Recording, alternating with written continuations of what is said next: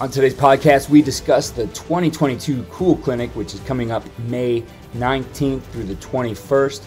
You go to cool2022.coachesclinic.com or check the show note for the links to be able to access that. We'll talk with Coach Bob Wylie about some of the past Cool Clinics, his insight into the game, and I think you're going to find that he's just a wealth of knowledge on football and on coaching, and there's certainly a lot of takeaways here in today's podcast. Coach Wylie, it's great to have you back on the podcast to talk about this year's Cool Clinic. Oh, it's great to be back. I really enjoy, really passionate about what we give back to the game. We've been doing this now. This is it's our 40th year since 1982 or 1983, somewhere back there. You know, we started this in Jimmy's office back in the Bengals.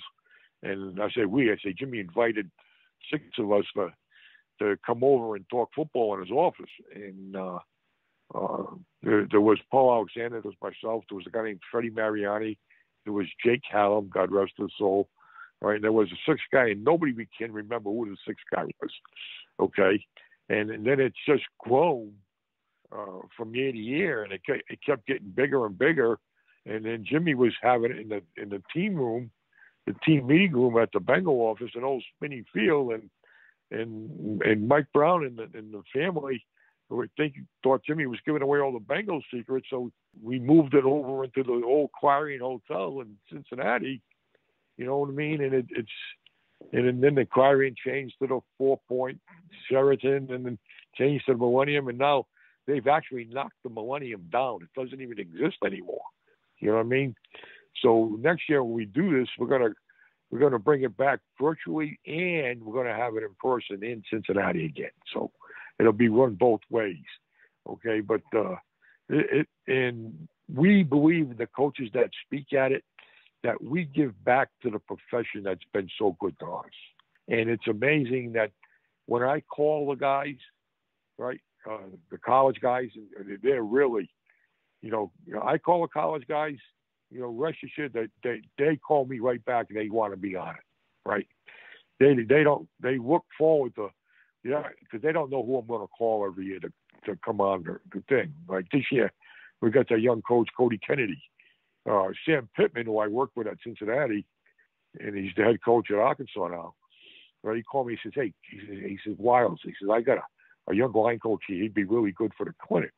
So Sam's recommending a guy to me that thinks he's going to be really good offensive line coach. So I said, okay, I'll put him on. So we put him on the clinic. So it's really fun putting it together. But over the years, I think what we've done, and I can't remember the exact number, I'm kind of guessing at this one. I want to say last time I looked at all the registrations, it's been over 12,000 coaches that I think we've helped become better. You know what I mean? And that's the guys that just attended the clinic, okay? That's guys that have bought the DVDs or been on Coaches Tube or bet, you know what I'm saying? That's just the guys that have been at it. I like to think that we have helped the game as offensive line coaches a great deal. Coach, before we get going and talking about this year's Cool Clinic and some of the things that have happened in the past Cool Clinic, what insight do you have into coaching this game that a coach of any position could benefit from? If you're going to coach this sport, okay, then you better work at it. You better have a path that every day that you want to get better as a coach, okay, and you want to find a way to get better as a coach, whether it's a new way of teaching, a different way to present something, okay, whatever that is, and you have to make the chemistry that you create between you and your players is more important than any of the X's and the O's. People, and we are all guilty of it, okay, even myself as a younger coach, okay, we're chasing the X's and O's, okay, we're chasing the miracle play, the miracle first step, we're chasing the scheme, whether it's a protection scheme or a run blocking scheme. Before you do any of that you have to have some type of rapport with your players. Players really don't care how much you know players care, how much you care about them. Now, it may be different at somebody younger ages, but you still have to show the caring in what's the word I'm looking for, for the younger players, okay, that concerned about them, okay, as people first, and then the rest of the stuff fits in. If you don't set that first, I think you have a problem. I think you run into where you're just using them as players, and then once they've done, then you can't get any more out of them. You get rid of them. I can't coach like that myself. You know what I mean? I try to create a rapport with the players, really show them that I really care about them first. And then all the other stuff comes behind it. Really, the last thing that I do, and I don't even really care what level it's on, the last thing I do is the X's and the O's. I try to establish, okay, what the room that you're in, what this is going to be like, guys. And it's like this for the season. And it's going to be like this year-round, not just for the season. I try to establish that you guys can come to me anytime. You can call me anytime. You can text me anytime. You can email me. Okay, it doesn't matter. I will get back to you. The other thing, if sometimes they'll ask you a question and you don't have the answer. Well, you can't be afraid to tell them that you don't have the answer. Right? Don't try to BS them. Don't do that. Just tell them, hey, look, guys, I don't have the answer. I'm going to go see the coordinator or the head coach or wherever I need to go to get the answer. But you'll have the answer before you step onto the field for practice or for walkthrough. The guys try to BS them and make up something, and it may not be right. Don't ever tell a player or make up something that's not right for the player, and then have them go on the field thinking that this is the right thing to do. That's really a bad mistake. That's really bad teaching. I think too many young coaches make that mistake that you have to be the know-it-all, and it's far from that. Even as a young teacher, right? When I was going through the college and learning how to be a teacher, I remember professors saying, it's okay sometimes to not know the answer. That just tell them, you'll get back with them. That's a good question. You'll get back with them. You can't be afraid to do that. And I think it goes back to, you're being honest with them and you're showing them that you care. You care enough to not BS them on the answer. Right, exactly. You care enough about them that you're going to go and you're going to go find the answer, and it's going to be the right answer for what we intend to do at this point in time. So I think you have to approach the game that way. I really do. And a lot of guys like to yell and scream. I remember when I was a young coach, you'd be yelling and screaming. There's places I think where you have to do that, but I think it's more of a teaching. I always remember I had the pleasure of listening and being around Coach Brown when early in my career. Okay, when I used to go help Jimmy McNally, and he said, "Teach them, don't tell them. Teach them. Okay, you don't have to yell at them all the time. Teach them. Okay, just teach them. They'll get it." Now, after a while, if you say the same thing to the kid, 47 times and he's still doing it wrong, sometimes the discussion gets a little heated, but that's part of the game. I think the toughest thing, too, Keith, they have to know that when you get on their case, when you get on them, when you start to get a little boisterous with them, that you're not mad at them, okay, for who they are. You're mad at them for what they did. And it's completely different. And they have to learn to separate the two.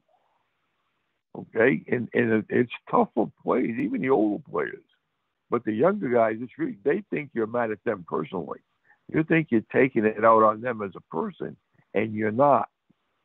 If you're supposed to go block the linebacker, and then you block the nose guard, if you're a guard or right guard, and then you go block the nose guard instead of the linebacker, and I get on your case, well, I'm not mad at you for who you are. I'm not mad at Keith Grabowski. I'm mad at what you did. That's what I'm upset about. And you have to make the player understand between the two before you even start. That's part of the room. That's part of the makeup of the room. That's part of showing them that you care. Hey, I'm mad at what you did. I'm not mad at. I love all you guys. I love all you guys in this room. But sometimes you're going to do things that I don't like, and I'm going to get on your case. Not that it's you. It's what you did. I think a lot of young coaches don't understand that. They don't know how to approach the kid that way.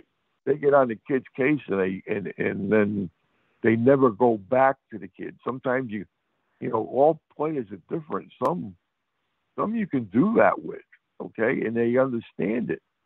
Some you have to feed them sugar, you know, to get them to understand what you're trying to do. So there's all different ways you have to, as a coach, right? You have to have all different ways in your bag of tricks to get it done. Does that make sense? Yeah, something you bring up there too. And I believe I read something maybe in Joe Paterno's book that he was talking about. For some reason, I feel like it was attributed to Joe Paterno, but the idea, you mentioned, you tell the guy 47 times, then, we've got a different issue. But in thinking in how you approach that situation, when you run into, man, I've told this guy again and again and again, at what point before you hit that, you might hit the frustration anyway and elevate your voice. Do you look at what are the methods I'm using? Where am I missing? And reflecting on that process as a coach and a teacher, that maybe there's a different way to connect with him. Yeah. What am I doing wrong that I can't get through to this kid? You know what I mean? I'm big into the unconscious competence, the 4 stages of learning a new skill. Everybody on the planet learns the same way, all those things. But within there, is the kid an audio learner? Is he a visual learner? Where he can just see it. I need to show it to him on film.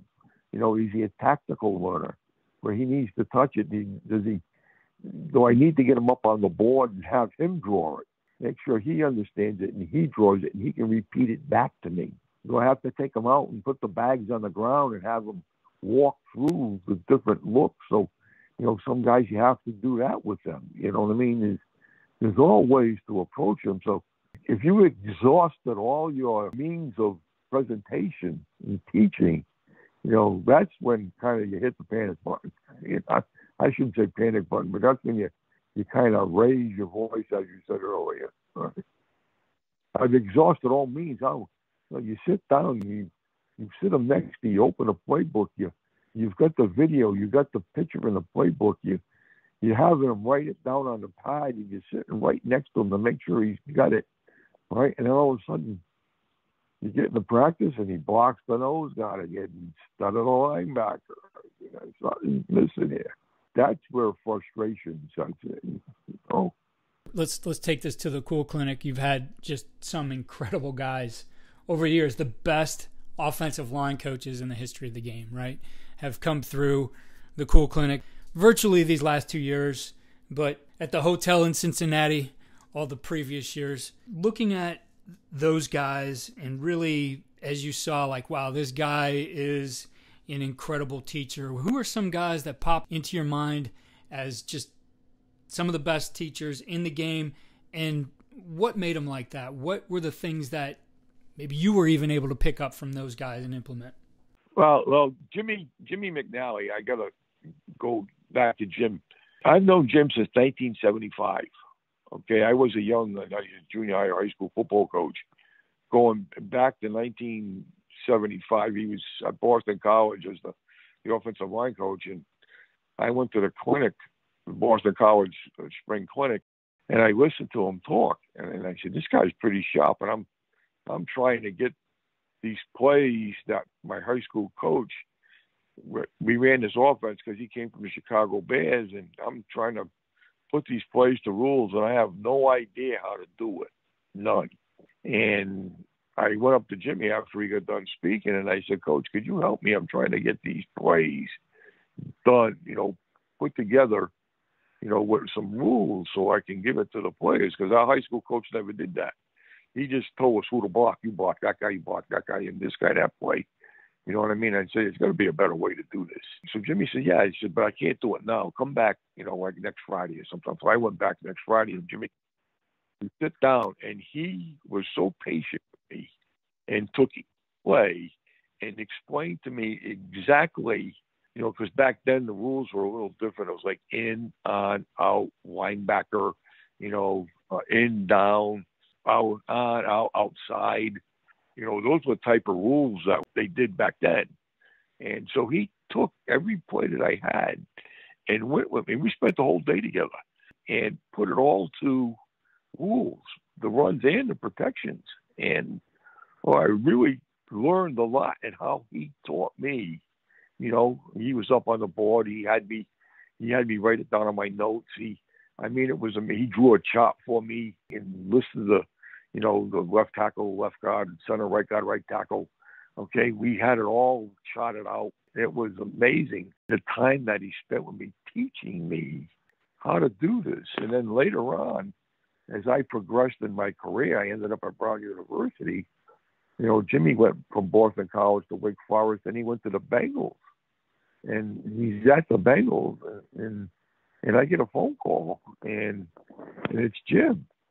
And he says, hey, he said, listen, Forrest Gregg just gave me this playbook. Listen to these plays, right? It's 27 AO counter, 46 HB, 39 Euro smash, 48 MUO. It was the same plays, right, that I had brought to him way back when I was a young coach, right? And I said, that's the stuff will come from the Chicago Bears. I said, so Vince Lombardi and George Halas, you know what I mean? They may have stole from each other.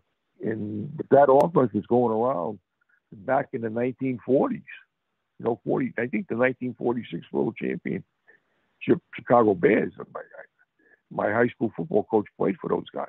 So, I just remember Jimmy spending time, having the patience. That's a good word. Having the patience to sit down and do that for me. That showed an exceptional way of teaching to me. I learned stuff from Alex Gibbs. Alex Gibbs was, God rest his soul, right? Alex Gibbs was very successful because Alex Gibbs did it all himself. It didn't matter what the running back coach, quarterback coach, tight end coach. Alex Gibbs did the whole run game. He put the run game in, and he coached all the positions the way he wanted it coached, and it was one voice, and everybody did it the way Alex wanted it done. That's where his success came in, because he had the ability to do that, right? Coach everybody. And so he could get it the way he wanted it done. He didn't have to rely on the running back coach, because he may be saying it different. He didn't have to rely on the tight end coach, because the tight end coach may be saying it different. The same thing with the quarterback coach. Alex did it. And as you watch Alex's career, they had some great running football teams at the Denver Broncos or really wherever he showed up to put that stretch play in, whether he was in Houston, Atlanta, Denver, it worked. It worked for them. And so I learned that if you can have the ability to do that, if your head coach lets you, hey, he's going to run the offensive running game. He's got it. All right, you guys just listen to Alex. That was helpful in how good can you be? Well, if it's your show, right, and you can do it all by yourself, and then the other guys kind of support you, that's a way to get it done where it's from one voice. I think that's very helpful. Dan Radakovich, God rest his soul, he spoke at the clinic. Dan had a special way of teaching his players. He taught them, but he also kind of, when they did it wrong, had a little kind of insinuating comments that he would make to them, okay? He'd have his own style. Sometimes they'd be doing it wrong, and he gets upset with them, and he'd go sit in the stands. He said, okay, you guys think you're so smart, do it yourselves. I'm going to go sit in the stands. Right? So he'd go up and he'd just sit in the stands. And then eventually he'd come back out of the stands after the players figured they couldn't figure it out by themselves. They needed him. So there's a lot of different ways that guys do it. Howard Mudd, obviously, God rest his soul. Howard was really, really good to me, okay, over the years. And, Howard never changed, for 40 years. Howard did the same things over and over and over again. But when you talk to Howard, honest to God, it was like talking to a college professor. It really was. His knowledge of the game, the knowledge of the techniques, and the knowledge of how the body works and how he wanted to get it done was truly amazing. So everybody has a different way of approaching the game, and it really doesn't matter which one that you use. It's how you can get it, and you young guys, write this down. It's how you can get it from the chalkboard to the grass, right? You got to be able to get it from the chalkboard and get it done on the field. That's what's important. How you do that, as long as you can get that done, because the end product is how your players play. That's what counts, right? That's what counts. How you get them to play. Everybody has different ways of getting their players to play. But the end result is what matters. If they're playing and they're blocking their guys, however you got that done, that's all that matters.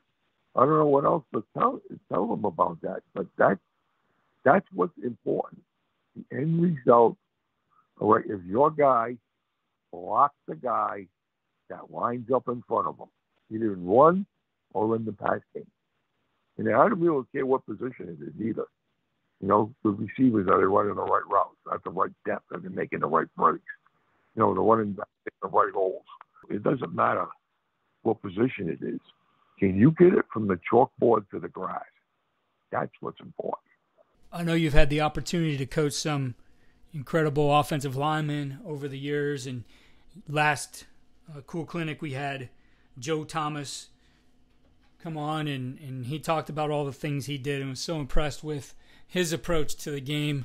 Who are some of the other guys that, when you're looking back on it, the guys you've coached, that, this is why he was so good, this is the approach that he took, this is what made him such a good offensive lineman and able to sustain success over the years? I've been around Anthony Munoz for years. Owen Krutz with the Chicago Bears, he was another one. J.C. Tritter and Joe Petonio, those guys, J.C. was just with Cleveland and Joe's still there. Some of the really good players, Max Montaya, okay, that was with the Bengals years ago in Seattle. Who else? Bruce Kozerski, guys. I'm trying to give you guys that are at the pinnacle of their careers. Why were they so good for so many years? They all had one thing in common.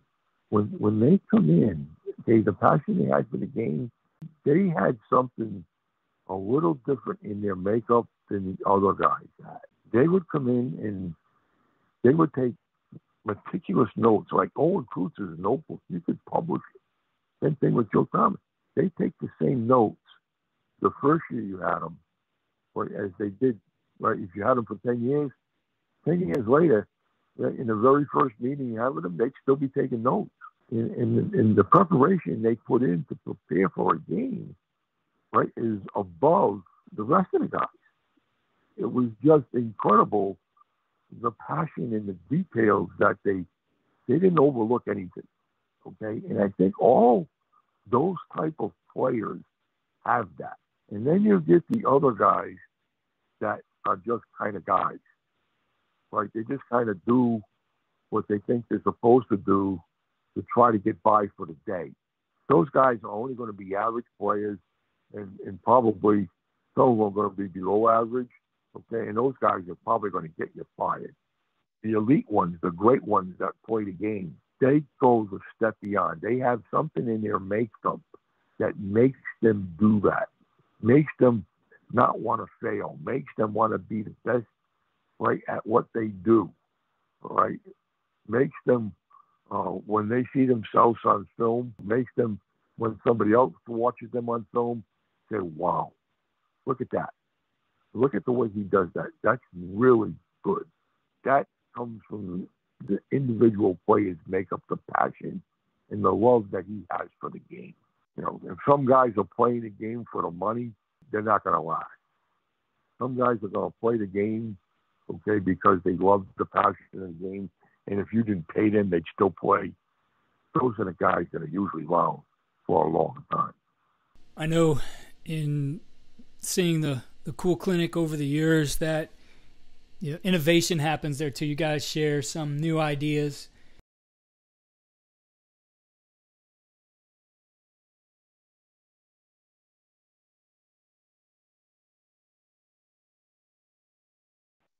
Well, Howard was always, the way he approached the game was innovative to me. And Paul Alexander is another one. In Jimmy, those are two guys that always came up with something that was a little bit different, okay, that you could take with you and try and see if it worked for you. Sometimes stuff works for other guys because the way they teach it and the way they present it, and it doesn't work for other guys, even though they try to teach it because they don't know enough about it. They don't do enough research. Tunch is another one. God rest Tunch. So these guys have all passed on me now, right? Jimmy Tunch played at 260 pounds as a right tackle in the National Football League for years. Okay, and he went, how did he do that? Well, it was his ability to punch. Okay, so Jimmy gets with Tunch, okay, and he brings Tunch in and studies Tunch, learns from Tunch, learns how to do that from Tunch. And that's how Tunch played with it. Tunch went it from a martial arts guy, I think the guy's name, he called him Sarge, and he developed his way of playing. So you learn the players, then Jimmy started to teach that at the clinics, and he brought Tunch in to teach it. And so that was an innovative thing. Paul Alexander, he's another one. He's kind of like Howard in the way he presents things and the way he takes, different angles and different ways and fulcrums and different things that he uses to explain the ability to block somebody. His techniques are a little different than what most guys may be using, but they work for Paul. It makes you better, right? So there's guys that have, who else is, I'll give you one. Okay, Dan, I already mentioned Dan Radakovich. Sometimes in pass protection, Dan would move his backside foot first. When you go kick, slide kick, or kick, back kick. Well, Dan, at some points in time, he'd have the players move his inside foot first. The foot away from where he was going, he moved that foot first, okay? Well, he believed that got you there faster. That'll get you there faster if you move your inside foot first. Maybe a little vulnerable for the inside move, okay? But if the guy never comes inside, don't worry about it, right? So little things like that, little innovative things like that. Okay. Jerry Wampler, we would kick.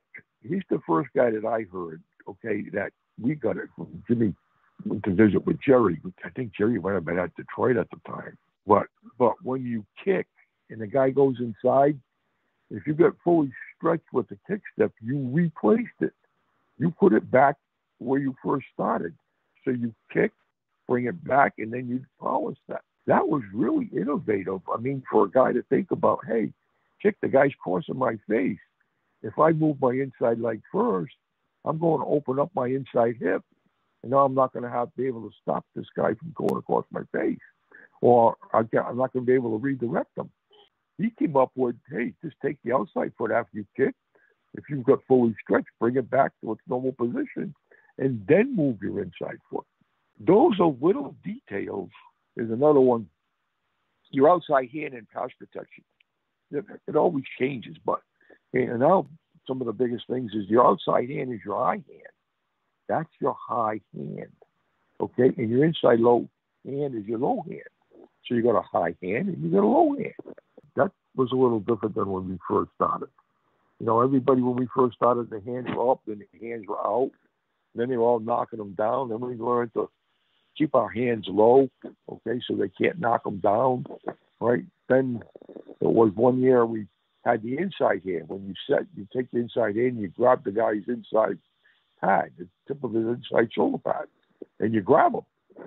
Okay, so you don't want to ever get beat inside, so you just grab him from the inside pad. Okay, now that's changed to the outside hand. Years ago, Jim Hannaford and Tom Lovat, Dave at a 3 technique, they called it an up kick. Right? So instead of kick and cover the guy up, they would take their outside foot and actually up kick it. So now their inside leg is back. So they'd up kick it and stab them with their outside hand. And now if the guy goes inside, his inside leg is back, so he can move faster inside if the guy makes the inside move on him. God, that's, innovative thinking. It's completely opposite of what we were teaching. Kick, cover the guy up, keep your inside foot posted. Right now, it all starts to change again. So these guys, speaking at the clinic, presented all these little different things that you as a coach have to say, hey, I can take this. This works for me. So all those little things that you pick up from the clinic. And then you have to research it and learn all the nuances about it so you can be able to teach it to your players so they understand it and get it done. I talk to different guys. Some players will take their big toe in their stance, okay, and they'll curl their big toe up so they can, so they're going to say, hey, if I'm going to kick, I'm going to take this and I'm going to move my inside foot, but I'm going to drag that toe. It's more of a kick drag. Does that work? You have to understand what you're trying to do and get it to the player and have the player. I remember years ago, Keith, came up with the left-handed stance. Remember, everything used to be a right-handed stance. Everybody's in a right-handed stance. Then we were sitting down talking about putting the left side guys in a left-handed stance. So guys would say, hey, no, that doesn't feel comfortable. See, that doesn't feel comfortable, right? It doesn't matter if it feels uncomfortable to me or to you as a coach. Does it feel uncomfortable to the player? He's going to play. Mm-hmm. That's what matters.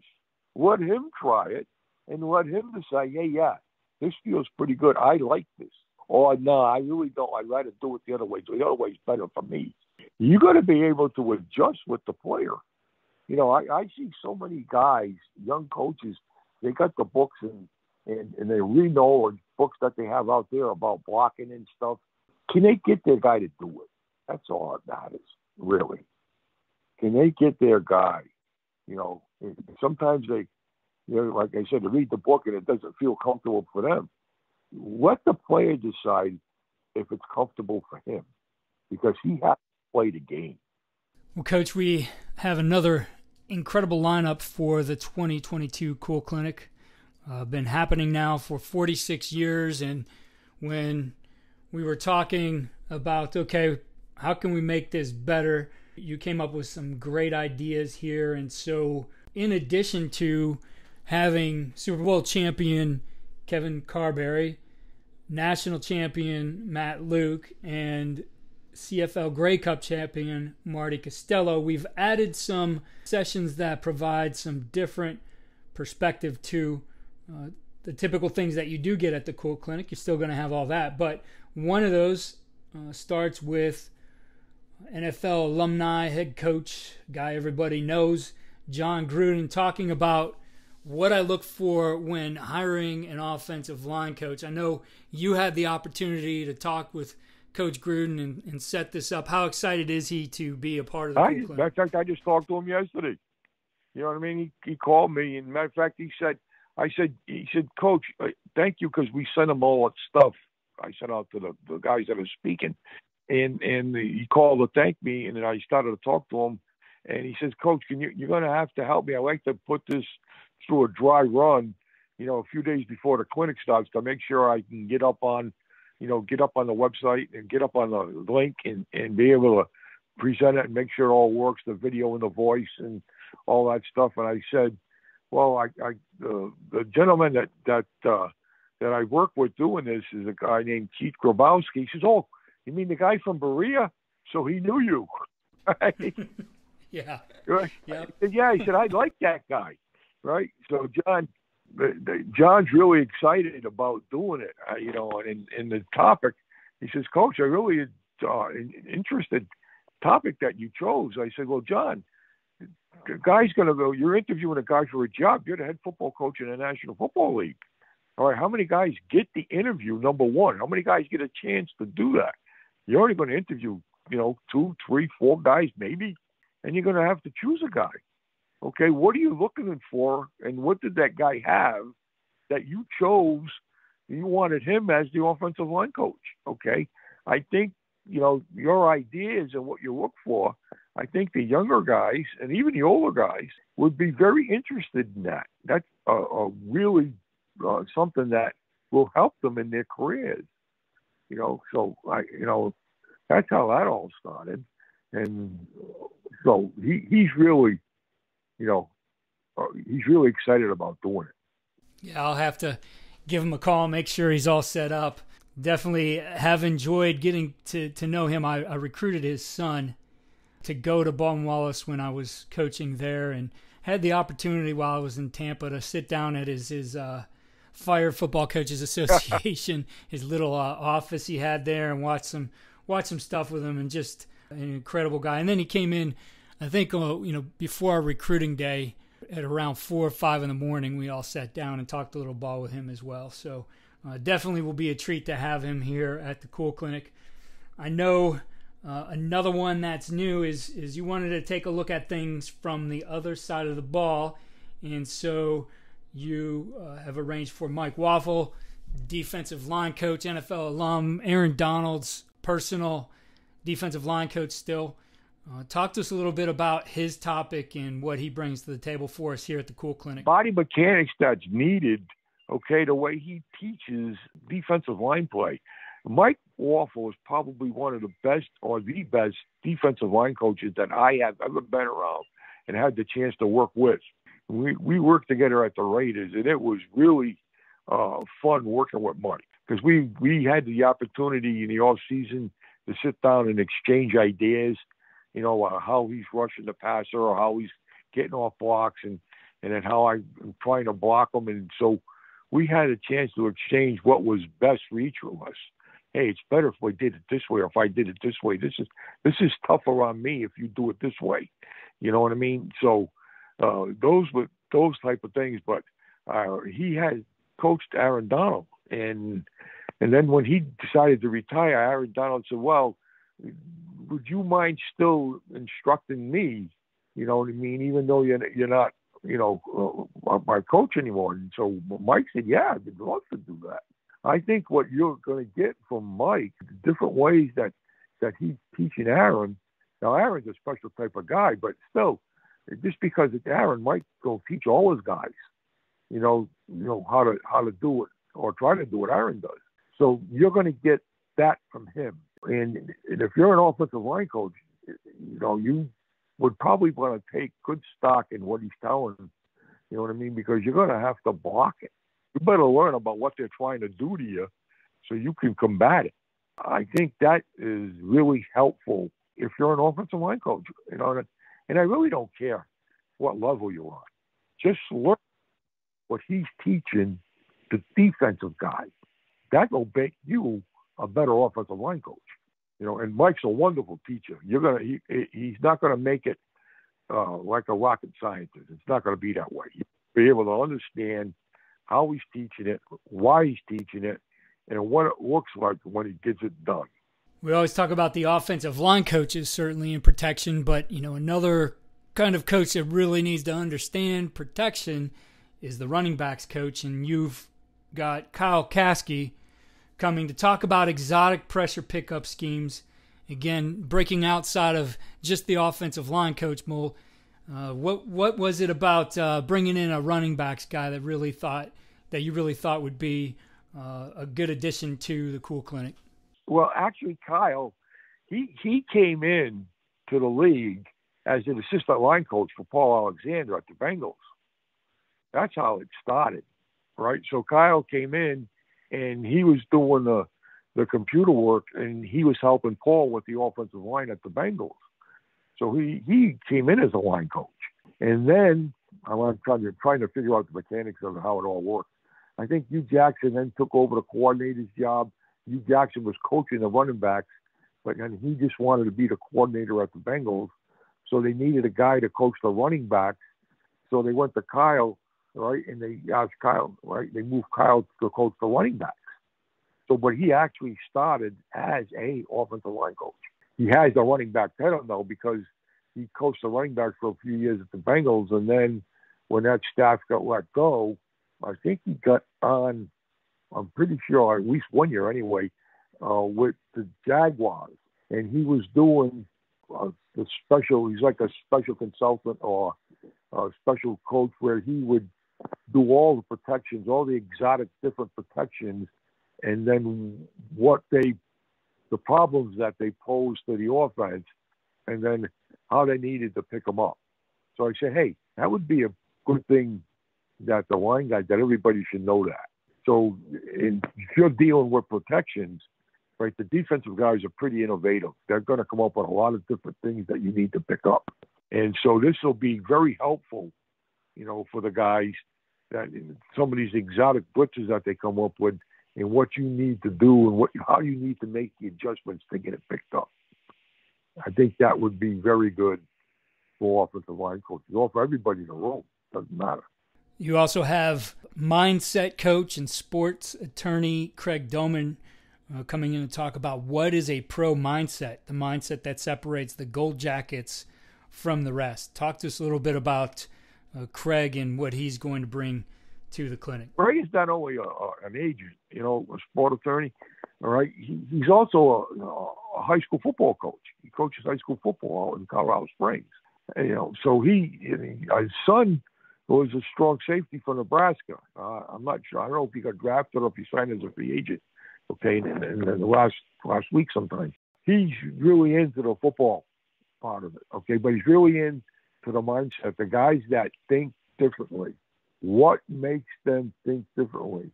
Why do they think differently? What happens after a bad play?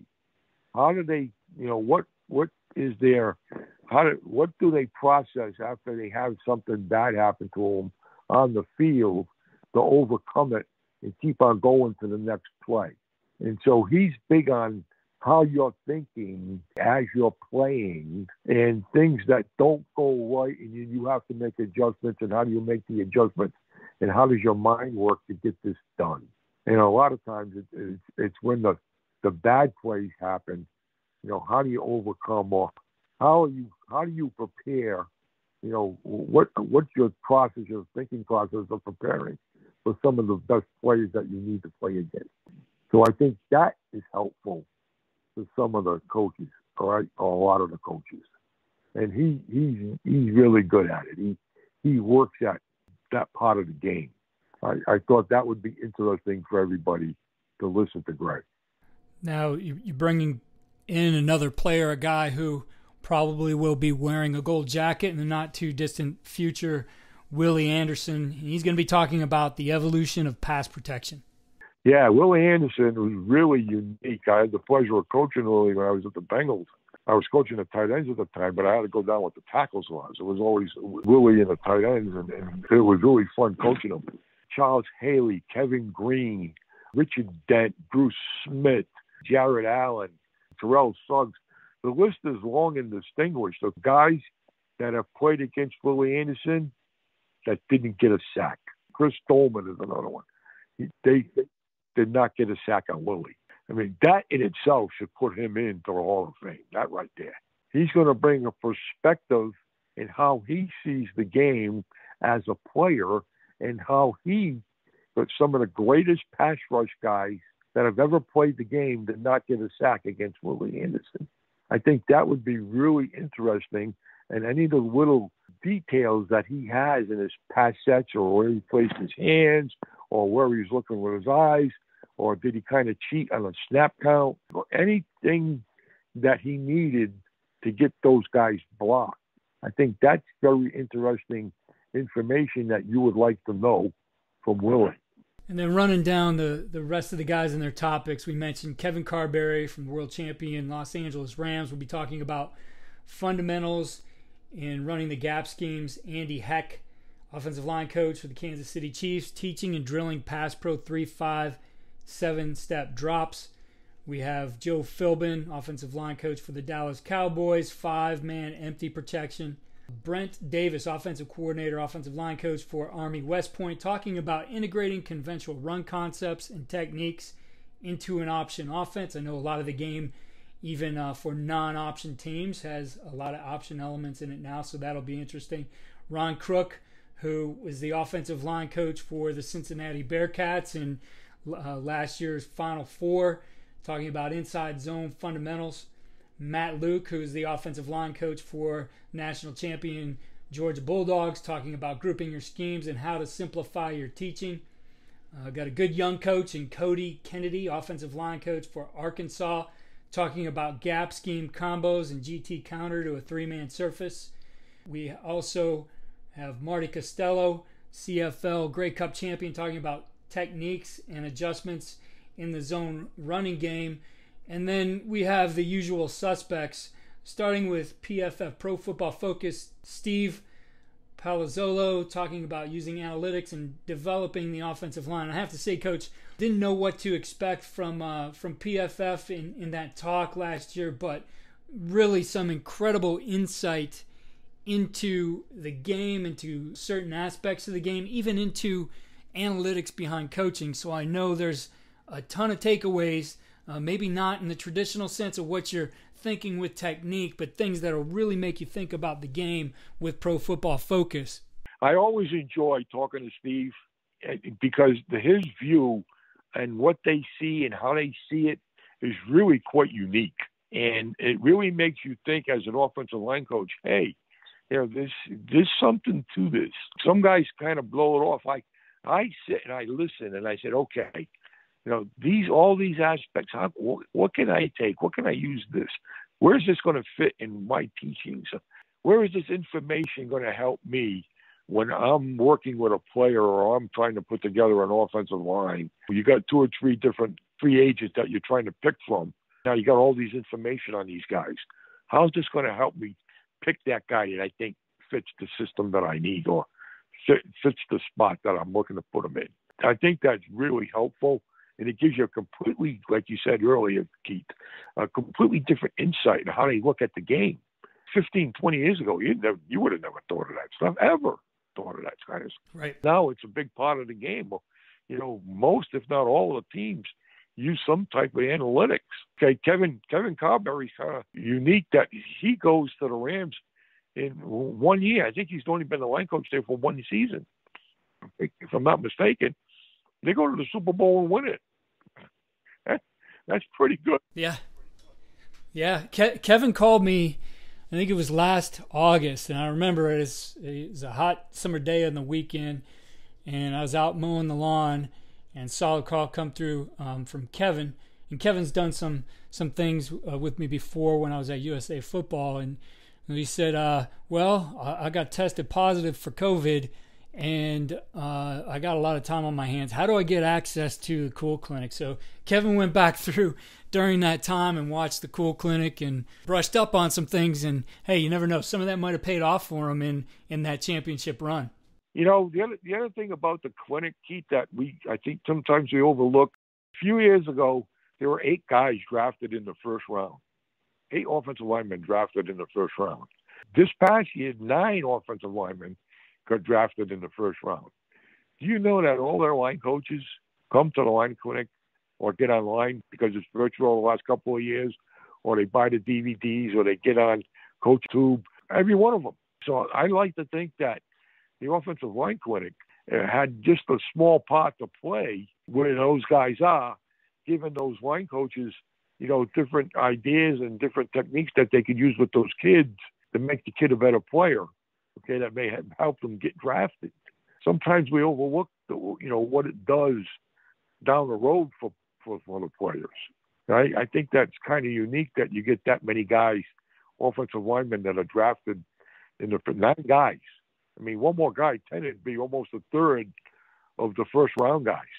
All right, that's a lot of guys. Well, and I said the usual suspects, and that being yourself, Jim McNally, and Paul Alexander. Paul's going to be talking about blocking mechanics 2. Last year he talked about blocking mechanics 1. And Coach McNally will be talking about pass protection, twist pickup, and independent hand punches, and I'm sure a number of other things. I know what was, I think, pretty cool last year. I had to get online with Coach McNally several times to make sure he could do this virtual clinic. But then the day he was up, he called me in the morning, and he saw, Herb Hand the night before, and Herb went pretty long. And Jim did not want to be outdone and asked me, how long can I go? And I said, Coach, there's nobody in this room behind you. We set you up. You could go whatever you need. He goes, he gets on and says, boys, we're going all effing day. And he went for, a little over 4 hours, but just a wealth of knowledge. I mean, if you don't pick something up from Coach McNally, you're not paying attention. Right. Now, there's so much stuff that you're going to get. This is the problem. It's not that it's a problem. There's so much stuff that you're going to get. There's always so much stuff that you can use. You have to decipher and pick out what is good for you and how you can use it and how you can be effective with it. Right? That's one of the, you get so many ideas, you can't use them all, guys. Right? It's nice to have them. Write them down, store them, put them someplace. Put them in a library where you can go back and access it if you need them. But there's only so many of them that you're going to use. If you try to get them all and use them all, you're going to mess up the player, right? You don't want to do that. A lot of times I think coaches, they try to impress players by showing them the knowledge, all the knowledge they have. They give them too much stuff. They really do. Coaches give their guys too much stuff. I'm under the assumption that it's what you don't tell them is just as important as what you do tell them. Because you can really mess the kid up if you give them too much stuff. So what you don't tell them is just as important as what you do tell them. You guys that are listening should write that down. Well, Coach, we didn't mention what you were going to be speaking about. I know every year you come up with a little something. Last year it was, what do you tell them between the snap? Have you picked out or narrowed down what you might be talking about this year? Not quite so far. I don't know. I put more guys on than we had last year, so I might have had to back off a little bit on this year. But I'll come up with some bits of information that hopefully that they can use. But the one that I gave last year, what do you tell them when the ball is dead? You know what I mean? I never been to a clinic where somebody spoke on that ever since I've been going to clinics as a junior high school football coach. From when the whistle blows, what happens from that point until the ball is snapped? There's a process that player has to go through. Okay, he just doesn't come back to the huddle, wait for the next play. There's a process, and that his mind has to work through the process. Whether did he win or did he lose? Is he in a growth mindset? Is he in a fixed mindset? You know what I mean? How am I going to, there's a whole process that he goes through to when the ball's snapped again. So I'll come up with something that they'll be able to use. And I don't care what level you're on. Doesn't matter. That stuff with the ball is dead. I don't care if you're coaching Pop Warner football, all right, or if you're coaching the Super Bowl champion, you can use it. Well, the Cool Clinic will be May 19th through the 21st. And while this is all offensive line, coaches of offensive line, I say that really this is very useful for every type of coach, every position coach. I mean, this is the nuts and bolts of the game, right? It happens up front, and you're going to learn a ton here that even if you don't coach offensive line, you'll walk away with a greater understanding of the game. So highly recommend it. You can get the ticket at cool2022.coachesclinic.com. Coach, I could tell you it's been an honor and a pleasure to be able to help you put on this clinic here the last couple years, and to be able to get to know you and talk to you frequently, hear your stories, talk about coaching, talk about the game. It's just been a lot of fun, been great process here to put this together, and I'm excited about this one coming up here as well. And I do appreciate that you give me the gear that the guys get, sending that bag. I got mine last week, and have the picture up on the wall of all the speakers. So it's just been an honor for me as well, and I'm looking forward to executing this one for you here May 19th through the 21st. Well, I really appreciate all your help, Keith. It's been really fun for me to get to know you and your passion that you have for the game, okay? And then all your technical expertise, because I am very poor at that technical expertise stuff, let me tell you. You know, so I'm probably worse than Jimmy McNally. So getting me up online and ready to go, okay, that's another chore. But anyway, I really appreciate you having me on today. It's been a lot of fun. I hope somebody picked some of the little stuff up, some of the little stories, and you know, the profession keeps growing, it keeps evolving, and as a coach, you have to understand that you have to evolve and move along with it. Don't get left behind.